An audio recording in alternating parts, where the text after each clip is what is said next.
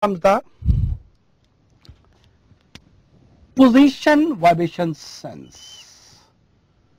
Position vibration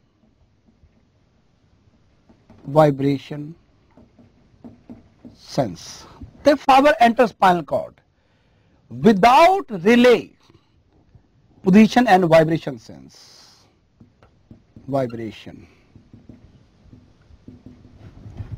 Position and vibration sense. Without relay. Without relay, they travel upward. Please note, pain, touch, temperature, they relate here, but they don't relay. Straight away, they travel upward. By which column? Posterior column. They travel in the posterior column. This is the posterior column. So this is the first order neuron. They travel upward. They enter the brain, and in the brain they relay. And second order neuron, they go to other side. Second order neuron, they go to other side, and they also go and relay in the thalamus. This is the second order neuron.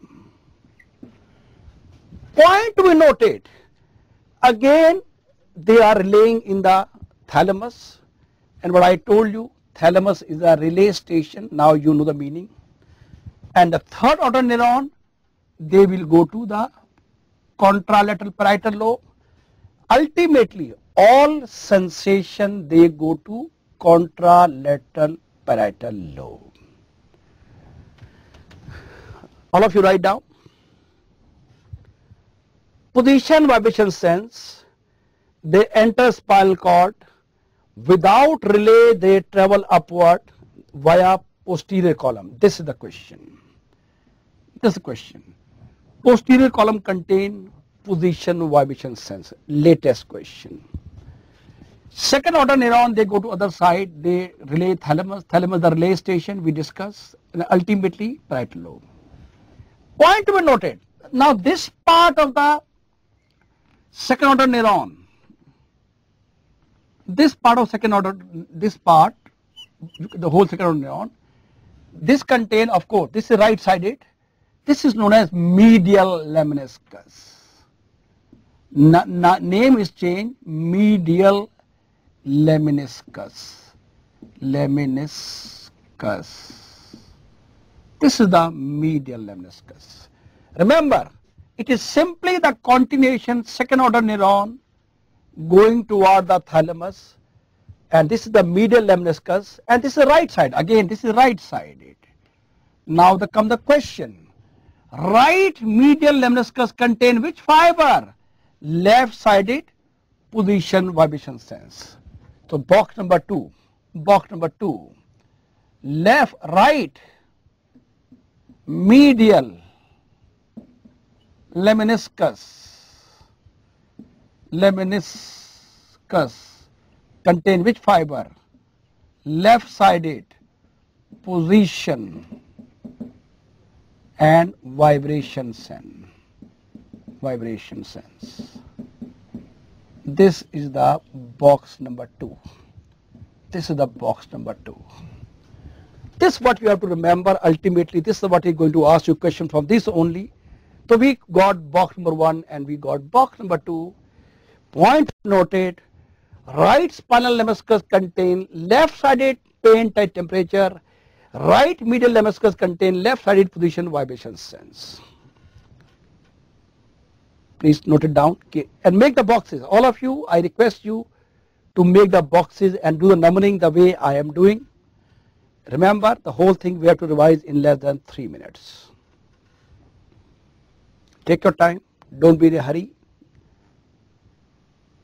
Fine. So all of you repeat behind me.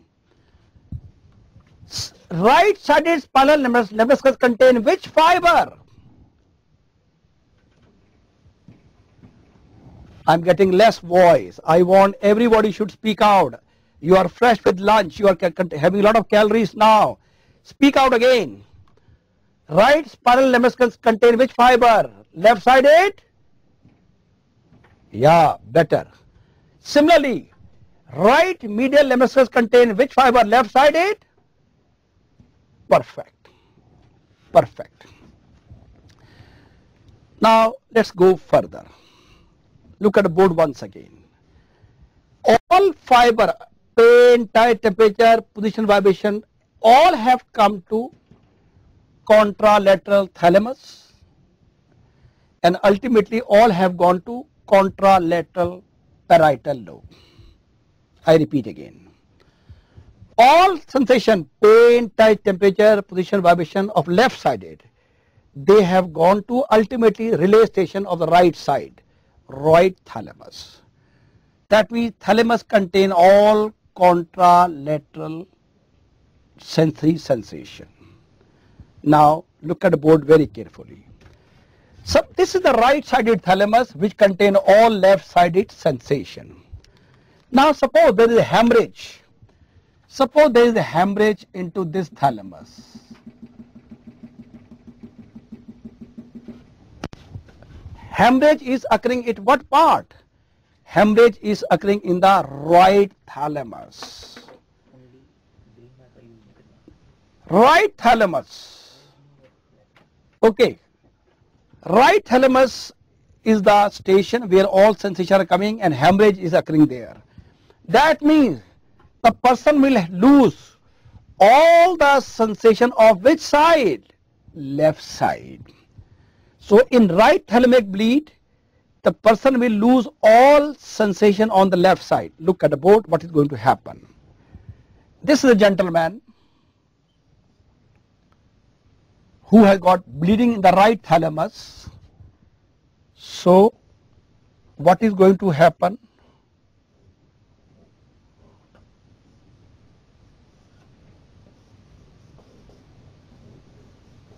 Yeah. So this is right side, left side, and he has a thalamic bleed in the right side. So he will lose sensation, all sensation in the left side. Whole body sensation on left side will disappear. So he will have a complete hemi-anesthesia on the left side. In the right thalamic bleed, complete hemi-anesthesia on the left side. Now look at the board once again. Now this bleeding is there. Bleeding is there in the thalamus. Focus करेंगे इसको. यहाँ पे focus करेंगे. Yeah.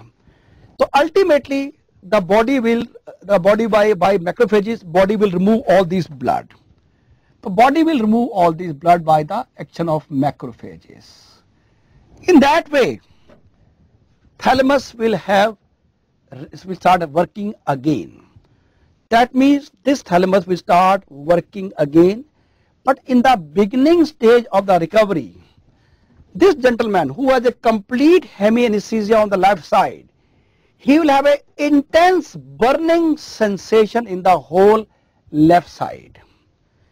And this is known as Deserine-Roussy syndrome. So Deserine-Roussy, don't worry, I'll write down. So in Deserine-Roussy syndrome, this happens in the recovery phase of thalamic bleed, and the person has got intense burning in the contralateral body. Write down the third box. So now we come to third box. Third box. Deserine.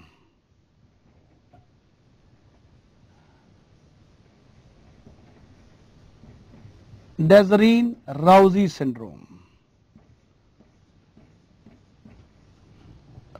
Roussy syndrome. This occurs in the thalamic bleed. Recovery phase of thalamic bleed.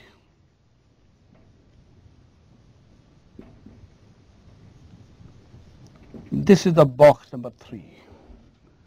This is the box number 3. So Deserine-Roussy syndrome, ROU.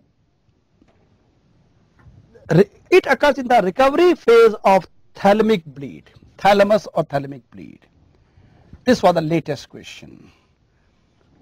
latest question was, Dejeron-Rouzy syndrome occurs in the recovery phase of thalamic bleed. This is the latest question. So it's clear to you?